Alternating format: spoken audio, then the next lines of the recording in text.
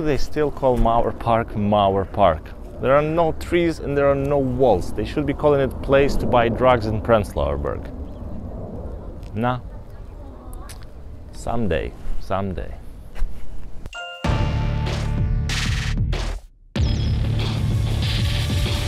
Hi guys, this is the Bad Jokes Battle again, the show where we ask two good comedians to write bad jokes and compete whose are funnier. This week we are filming in Mauerpark because it still exists. Also because both of our comedians live here. Two hilarious Brexit victims, Dizzy High versus Jules Oaks. Let's battle. Hey Dizzy, just you wait. I'm gonna fucking destroy you, man. See this trash can? All of my jokes belong right the fuck in here. They are so bad. They're so bad you're not gonna believe it. They're so bad I feel shamed. I feel more ashamed of these jokes than I've ever felt of anything. And I was raised Catholic, motherfucker. I'm so punny, I'm so funny. Yeah, you just better believe it. I'm gonna make you weep. When you hear my puns, you're gonna crawl over and you're gonna feel like you're being eaten up inside. That's how bad they are. So one, two, three. Oh no, yeah. No, you didn't. You just went. No. It's cheating already. Cheating already. No. 1, 2, 3. There you go. Right. 1, 2, 3. Yeah, okay, good. I didn't want to go first anyway. That was a legit win. So I was doing the dishes the other day. I was trying to clean a really dirty pan. My boyfriend came in and he said, "That's not working. You need to be more abrasive." So I said, "Fuck off, you dickhead." I like that. Only because it's violent. When I was first asked to do this competition, I actually didn't write any puns. I wrote a load of jokes. I wrote 10 of them, no pun intended. Nice. Yeah, very good. Thank you. Cool. All right.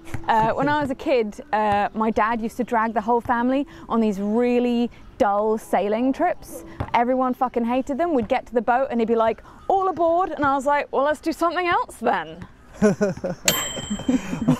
There's a girlfriend I used to go out with.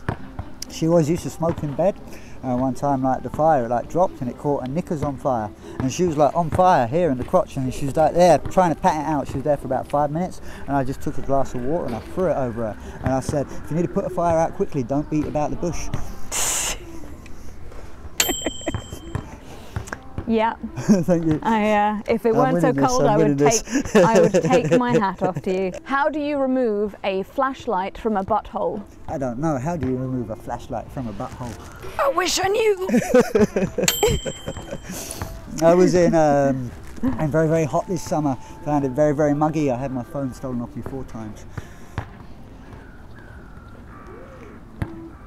I want to say it again. It's been very muggy this summer. I had my phone stolen off me 4 times. I did it too quick. Wasn't paying attention. I know. See, if you blink, you miss it. You blink, you miss it. I think pro-life is a very misleading term, because I know loads of people who've had kids and none of them have got a life. That's funny and it's true. Right? I was at a pancake festival the other day with my wife. There was another stand, and he was selling these Coca-Cola pancakes, the flattest pancake I've ever tasted.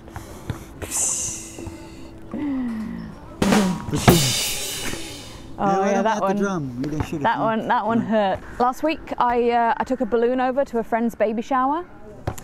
In hindsight, it would have been easier to drive. That's a real. I'm ashamed of myself for that one. I thought Instagram was a really fast drug dealer. Oh, nice. Yeah, I found a leak under my kitchen sink the other day. Really jazzed up my soup. Yeah, this pancake festival was so great.